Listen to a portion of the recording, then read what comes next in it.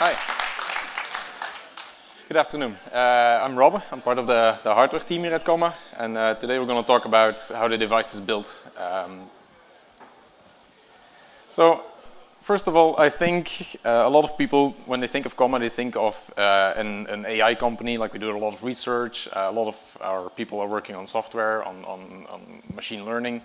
But fundamentally, Comma is also a consumer electronics company. Like, I mean, we launched a new product. This is what funds our development. So this is a pretty important part of what we do. It's also not like we're selling like simple electronics. Like, we're selling electronics that's somewhat comparable to like a modern smartphone. Like, if you think about it, we have a high quality screen. We have high quality cameras. We have a bunch of compute to run the machine learning models. We have connectivity. We have network connectivity. We have LTE. We have Wi-Fi. So yeah, it's not a simple product to build. So we started out a few years ago with the Elon. Elon was a pretty simple product to build. I mean, we basically we didn't really care about all the advanced features. We bought a smartphone, like all the advanced features already in a box. We slapped a heatsink on it to manage the thermals. Put it in a 3D printed case. Yeah, it's easy to produce. It's simple. It works, but I mean, it's not really a consumer electronics product, right? After that, I think it's about 4 years ago now, we launched the Comma 2.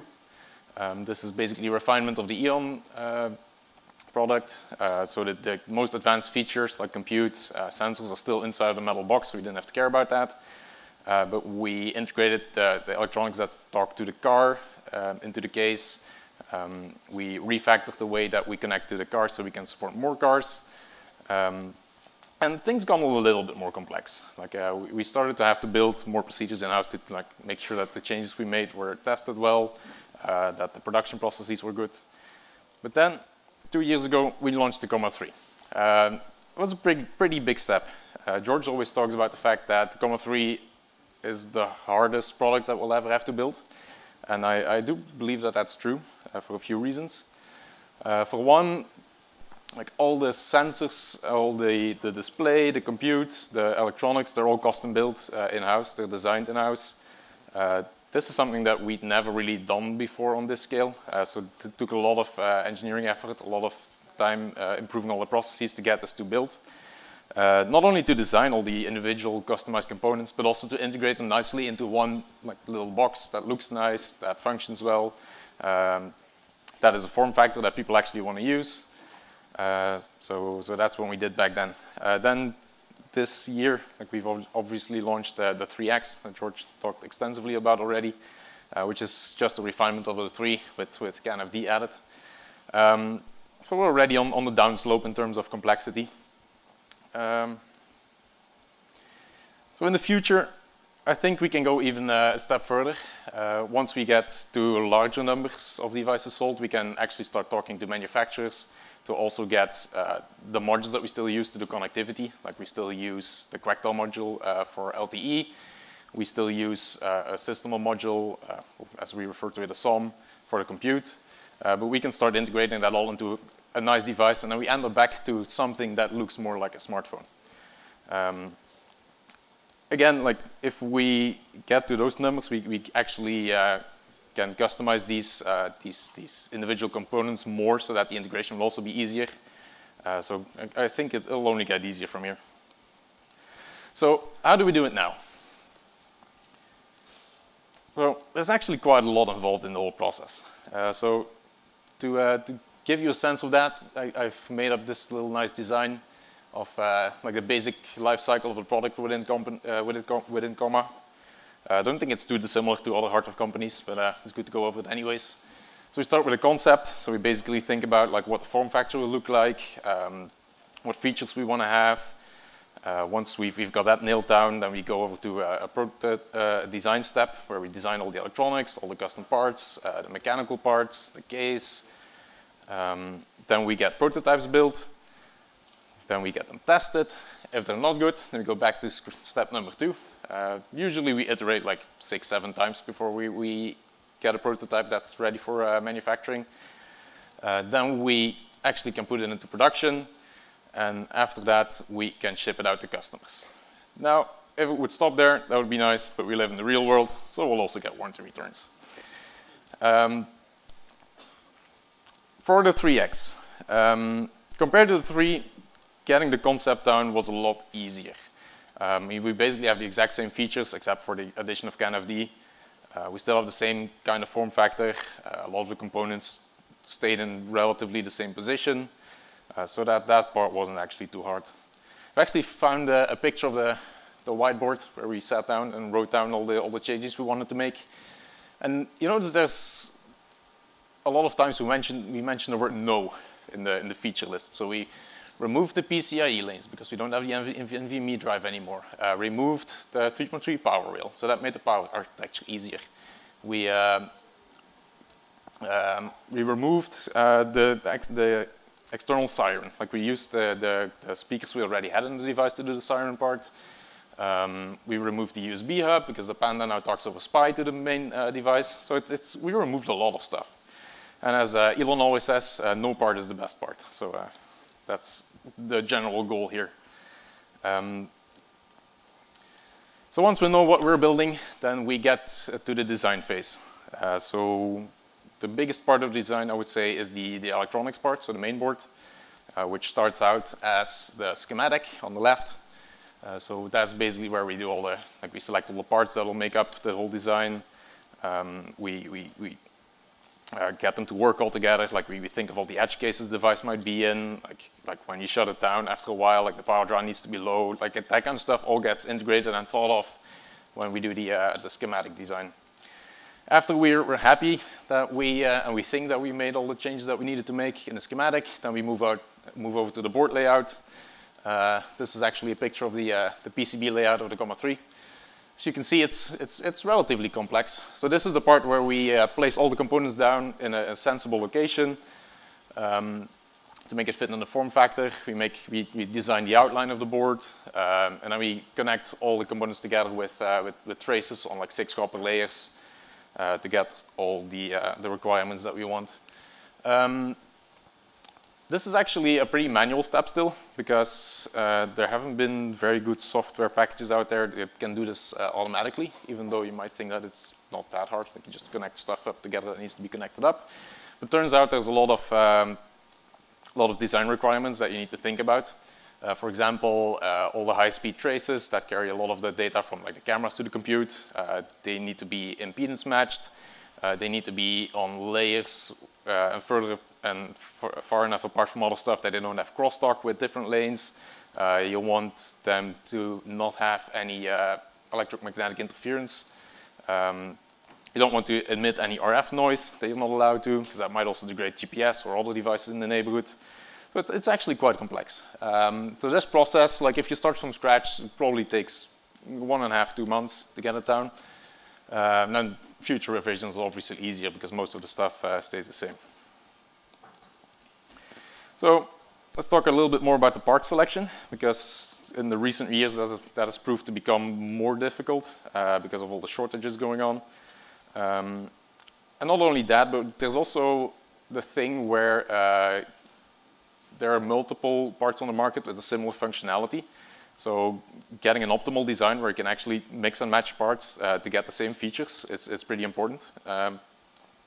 So how do we internally keep track of all like the substitutes that work together, of all the inventory that we have for production, like what components other designs use so we can reuse the same components? Well, we don't always need to reinvent the wheel. So we actually found this software called partbox. It's made by a Polish company. There's just one guy who writes this in his spare time. It's actually really cool. It introduced us to the concept of a customer part number, or CPN. I sometimes also think of it as a comma part number. But, so this is basically a part number that's not like an actual physical part. So that basically just specifies the requirements that we want for that part to be. So we just say, okay, we want like a 100 kilo ohm resistor. That's the one I'm showing now. In an 0402 package, that's like a relatively standard component. And there's dozens of manufacturers that can make parts that fits these specifications. So that's the parts you see on the bottom. So that's the parts that we can actually buy and that we approve to be like a suitable part for the CPN. And we can then order them to make sure that we have enough for production runs.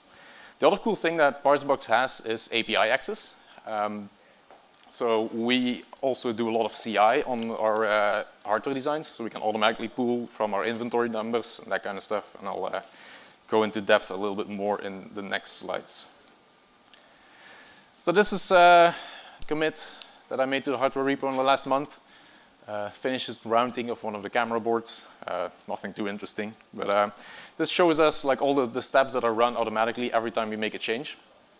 So the first thing we have is it checks the CPNs. So it goes over the design that you just pushed and it makes sure that every part in the design actually has a CPN like allocated to it.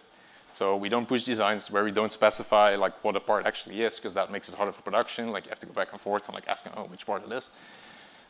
So that's automatically checked that that's all filled out. Then the next step is one we added because on one of our earlier prototypes we made the mistake of putting a capacitor with a lower voltage rating on a power supply line that was slightly higher voltage. So like in a few weeks we would see failures with this. So now we actually have a check that goes over every capacitor in all of our designs and checks that the ratings are actually good enough for the use case we use it for. The third step is a fiducials check. For people who don't know what a fiducial is, so that it looks like this. It's a little dot that you put on a PCB. It doesn't have any function in the end product, but it's very useful in production because that tells the machine like where the board is actually located in the machine, so it can more accurately calculate where it needs to place the components. We tended to make the mistake sometimes where we would order boards without placing fiducials on them, and then we would get them into the manufacturing line. It would be a huge hassle to get prototypes out of them. So now add an extra check. So every time we have a design, it at least has 3 fiducials on every board. Next one, generate GenCat files. So that's the file format that the machines use, so we don't have to manually make that every time we make a new revision. Then we also generate board diff images. So for every commit, it tells you where the copper was added, where it was removed, so we can easily like go back and see which commit actually changed which, what part of the design. Because I mean, the files look like XML code, so you can't really see what's going on with the actual design on GitHub. So this is a pretty nice sanity check to make sure that you actually committed what you wanted to commit. Then we have generating schematic PDFs, because not everybody has the CAD package installed on their machine, so we just generate PDFs from all the designs, so we can just pull the latest schematic as a reference anytime. We back up some stuff, that's an automated thing. And then recently we've also added the new parts bot. So every time we now push a revision to a design, it checks and it accesses the parts box API I just talked about, and it checks that all the components we have on the design are actually in stock, like locally. And if they aren't, then we just generate a message on Slack saying, hey, please buy these components when the PCBs arrive, and we actually have all the components to build them.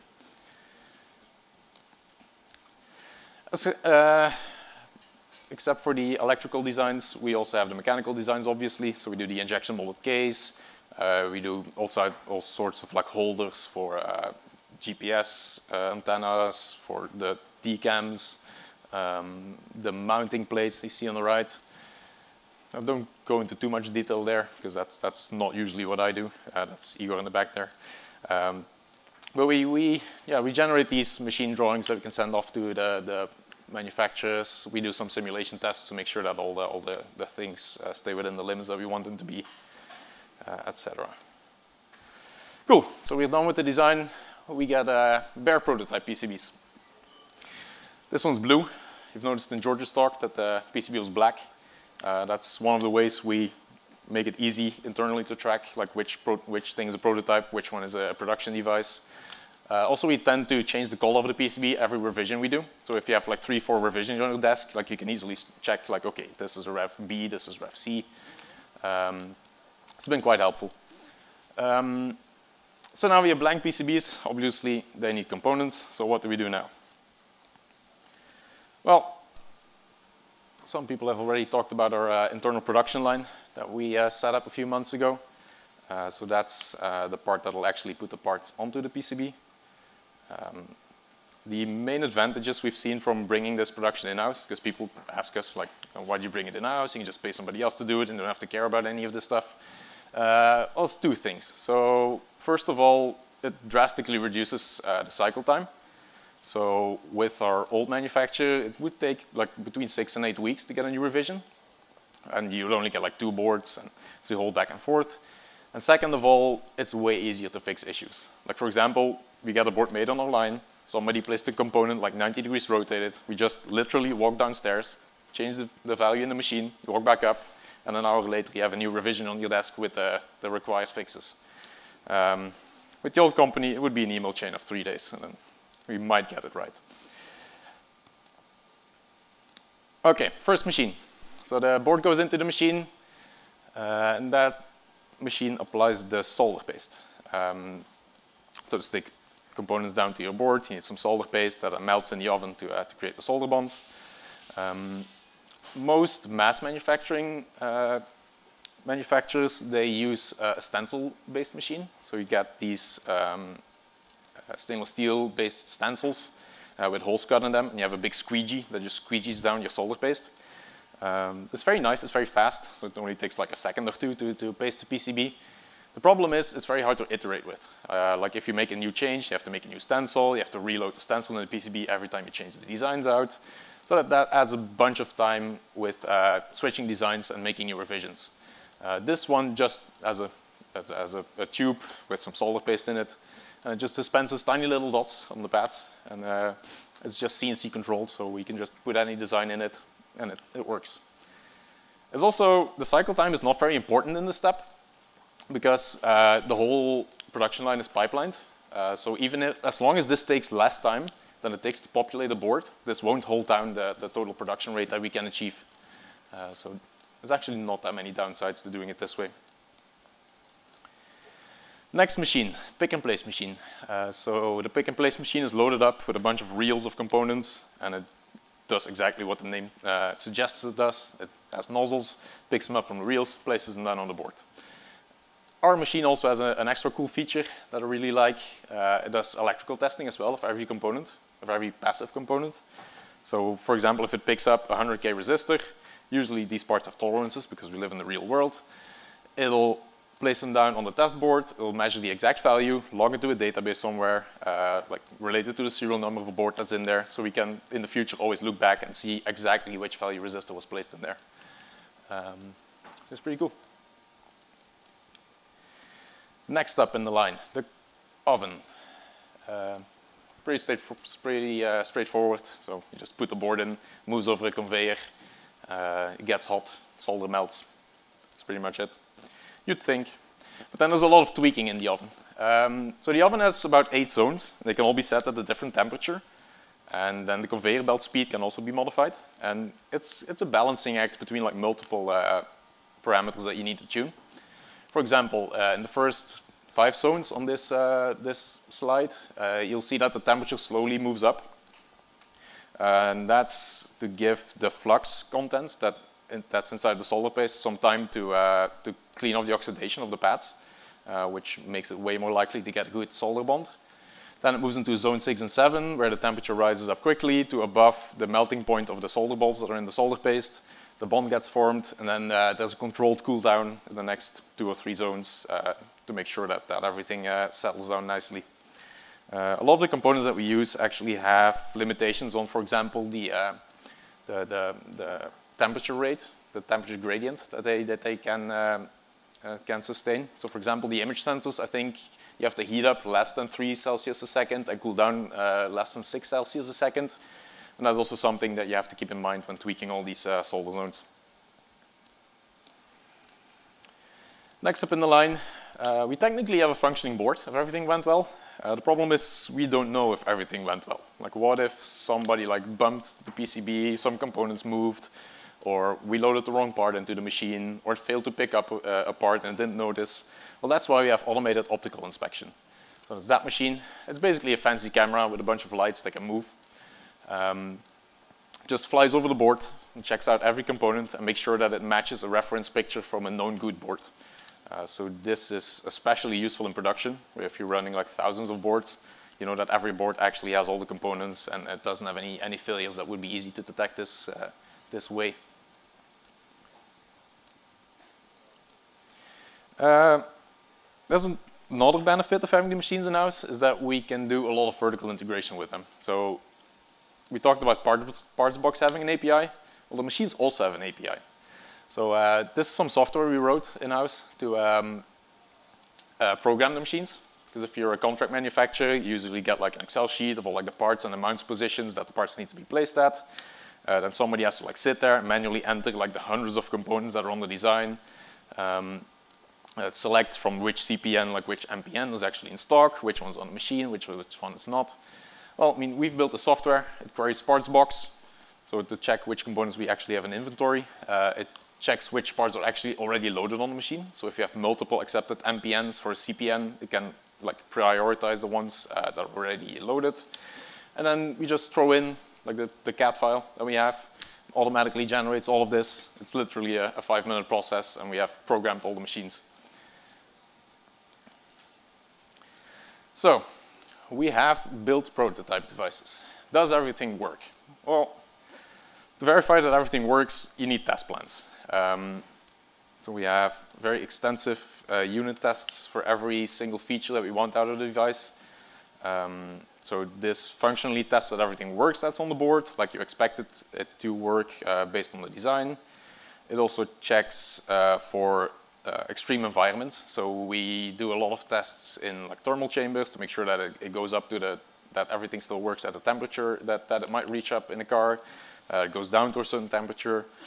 It also does some minor stress testing where we like inject voltage transients into certain lines to make sure that the protection circuits we've built in work. We make sure that if you plug in a wrong cable into the wrong hole, nothing breaks. Like all that stuff is validated before we move on. Then if we think that's all good, then we have some more compliance tests. So those are actually mandatory if you want to sell consumer electronics. You have to bring it to like a certified test lab and then make sure that A, you're not intentionally radiating any RF noise on frequencies that you're not allowed to radiate on. And then there's the second part of the tests, which makes sure that the modules you've integrated that actually want to transmit don't transmit at a power level that's too high, or that they don't create any intermodular effects. And then there's a third step. We do field testing. So we first put them in all our cars. So we have 12 cars in our fleet. It covers most of the platforms we support, but then there's some other ones that the community only has. So that's why we do the Apple program. So we have some few members here, I think.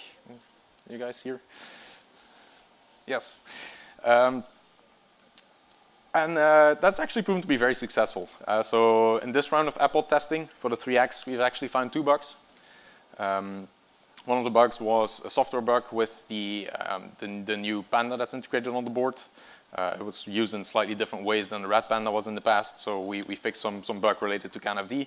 But there's also a hardware bug that was discovered that we didn't discover with all the test plans we've previously done, which was with Jason's third-party long cables. VW users do all this weird stuff with their cars, I don't know. So yeah, we always use the official cables because they're laying around in the office. So it's good to get some coverage from the community as well. So once that's done and we're happy with it, it moves on to production. So we now buy all the parts in bulk. We select the cheapest components. We make sure we have everything in stock. And then we get the PCBs built in black, like mentioned before. We apply the QR code stickers. Actually, a data matrix, not a QR code. But same thing. So this adds a unique serial number to each board, such that we can later on, if it comes back with a hardware failure, we can double check that the oven was set at the right temperature when it was run, that all the electrical components measured their respective values. We can check the AOI images, like to see if that missed anything that it shouldn't have. So that's a pretty nice addition. Then, when it runs through the whole circuit spoke line, the exact same as the prototypes. So then we have assembled boards, and then we move on to all our provisioning steps. So first of all, we have initial provisioning. So this is a step we've added for the 3X. and it basically takes the bare boards that came straight off the line. We just put on the lens holders, the lenses in them, it puts them in this nice jig, and it does a bunch of like very preliminary tests. So it checks that all the voltage rails are in tolerance. It checks that we can talk to most of the components. It does like an initial flashing round of the internal panda. And then it has the focusing step. So it's very important that the lenses that we place on the devices are like perfectly in focus, because it's fixed focus, so we can't change it in the future. And it would be a hardware return if they're not.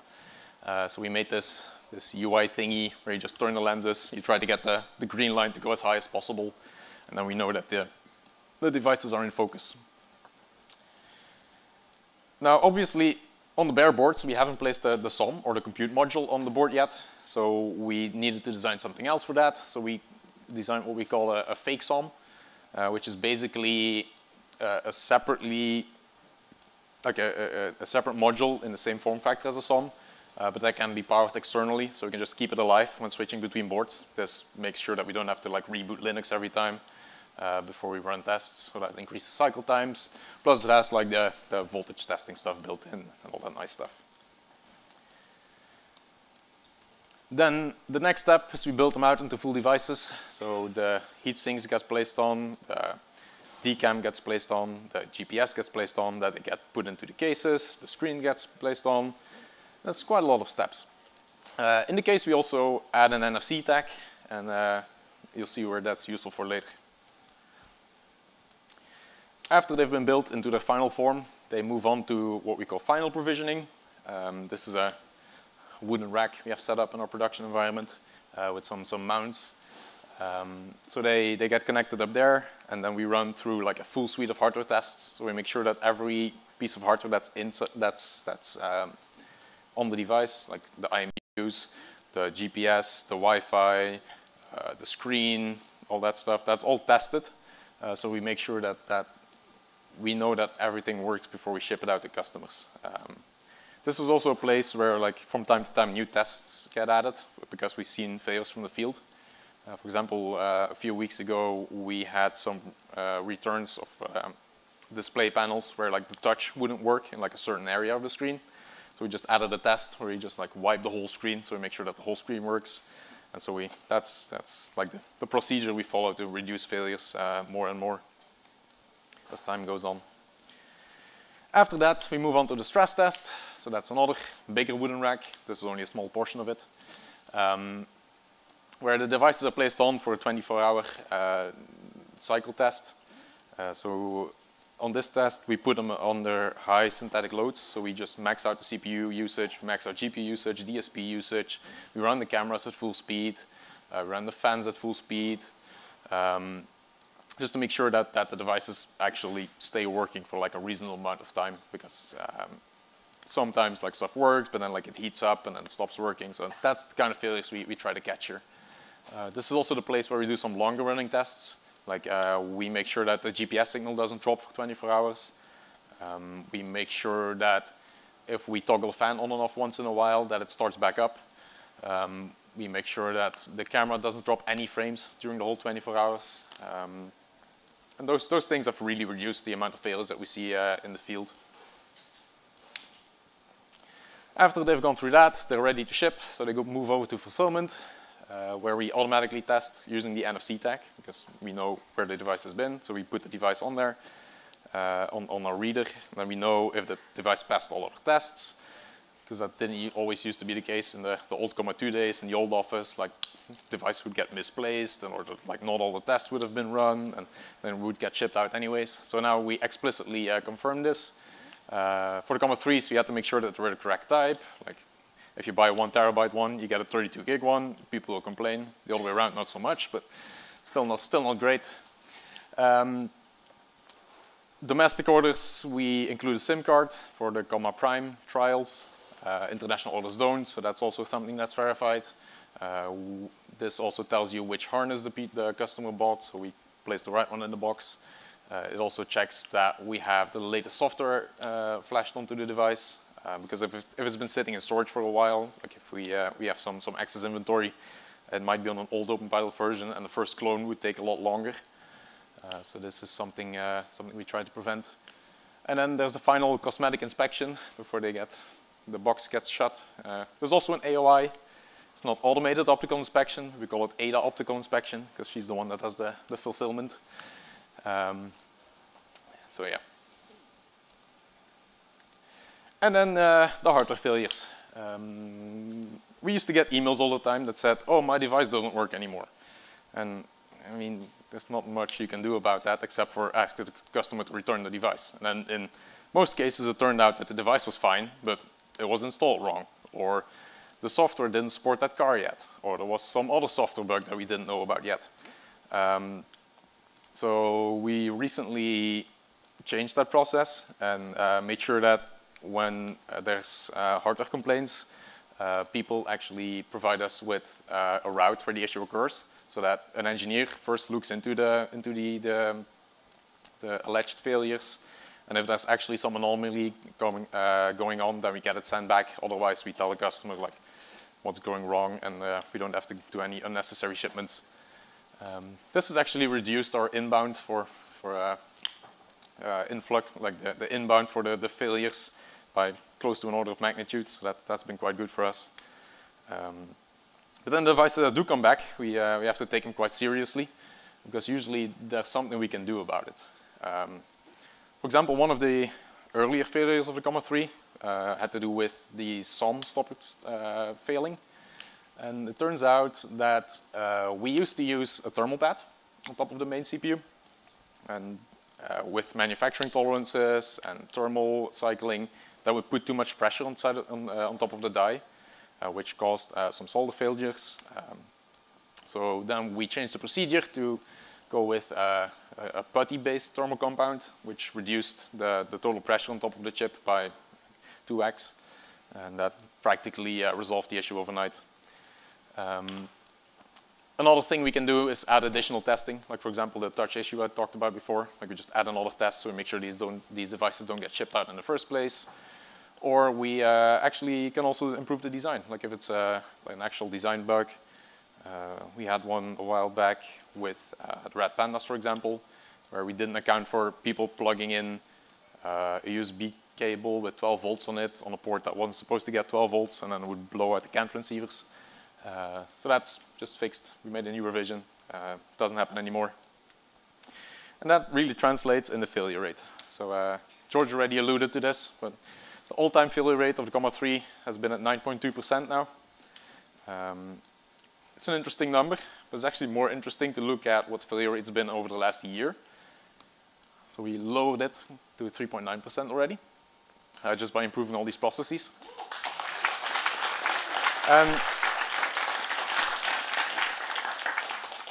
to put that into a little bit of perspective, George already did some of this, but iPhone 6s, 22%, recent iPhones, 3-4%, Xboxes, 22%, PlayStation 3s, was it 10%? We're actually close to a Wii. That's pretty good hardware, apparently. But we intend to do a lot better with the 3X. I think with some more improvements and with a more reliable design, I think we can probably get it down to like 1 or 2%. So that's pretty good. So I mean, George gets to announce hardware products. Why don't we also get to announce something? Wheels. That's not on there. You guys know harness boxes? A lot smaller now. I mean, they're in the final stages of testing, so they'll come out in a few months probably. Injection molded case. It will be a lot easier to fit under the covers in most cars. Then another one that we're coming out with soon, the new Panda Jungle. So it's a CAN FD variant. It adds SD card support. It adds per channel eFuses, per channel SBU line control, all that stuff that has been very nice for developers, internal and hopefully external as well. So okay, I've been talking for 35 minutes now. I only have 45 minutes, so there's still a lot more that we haven't talked about. There's part shortages, there's torque control screwdrivers, there's packaging, there's injection molding, BOM optimization, cable testing, suppliers. harness production, mounting plates, through-hole soldering, display calibration, laser depanelization, pandas, comma bodies, you name it. The hardware team has a lot to do. So if you're interested, reach out to us. We can definitely use an extra hand. Or if you have more questions, then feel free to ask him now.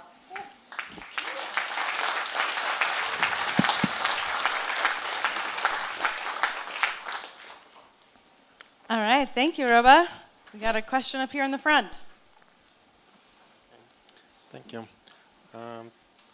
You talked about compliance testing. Are you planning to do only FCC, or are you looking also European one like EC and others? We've done the FCC one now. The European one's very similar, so we'll probably be compliant with that as well.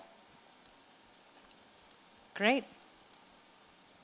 So the harness connector is changing because you've got a smaller box there. Yes. So how do you make that?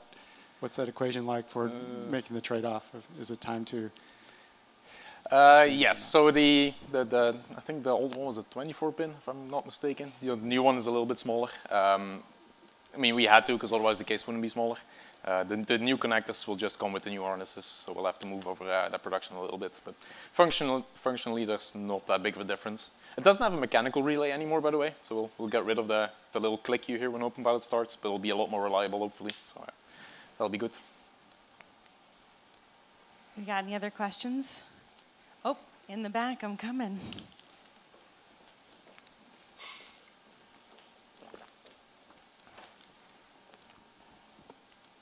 Hi. So I was impressed by your automated testing on commits to the repo. How is it that you do the diff between the old board and the new board? Well, it's not super efficient computationally, but we've gotten Eagle, the cat package we use, to run inside of the CI Docker container. So we basically just spin up Eagle, open the files, generate Gerbers, then generate PNGs from the Gerbers, and then we just do an image diff on the two images. Sweet. And we're also looking for hardware engineers. Are there any like networking events that you know of in San Diego where we can all? I don't really know of that many, actually, no. The truth is that Robbe is based in Belgium. That's also true. So he definitely does not know about the happenings in San Diego. Oh, we got a question back here. I'm wondering, do you have any interesting stories about weird issues that took a long time to track down and ended up having an interesting cause? Yeah, we have so many good bug stories. We have a lot of them. There's much bugs, Nabil. On both the Comet 2 and the Comet 3s, we've had a lot of GPS troubles. Apparently, like the 845s, the main chips, they leak quite a bit of RF across the whole spectrum, so you have to isolate them very well to not affect GPS. On the Comet 2s, we had an issue where the GPS antenna has this internal LNA amplifier. So it amplifies the signal, but then we had an issue where it leaked out after the amplifier into the heatsink, and then got coupled back into the antenna, so then we would get like a feedback loop. That one took a long time to track down. What other ones have we got? How about last week when a vendor sent a wrong component and mislabeled it? Oh yeah, that's another great one. So last week we were placing inductors on the boards, on the 3 axes actually. Don't worry, we fixed it. But so we ordered 1 microhenry inductors from a reputable supplier. They came to us, we loaded them into the machine, and then Igor, the hardware guy, he needed one, so he just took one off the line. And when taking it off, we looked at the reel and it was like, hey, there's 2 labels on here. One of them says 1 microhenry, one of them says 2.2. It turns out it was the wrong part. So yeah, got to be careful even with official distributors. So we heard George talk about custom ASICs. Where does this stand on the hardware roadmap? Have you guys thought about it at all?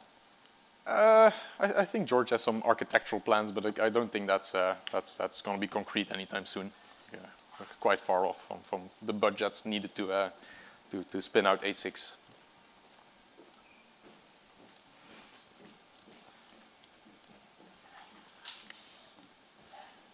So people frequently express concern over the thermal resiliency of the devices. Yeah. Can you speak about the steps that you take during production for both the C3 and now the 3X to mitigate that?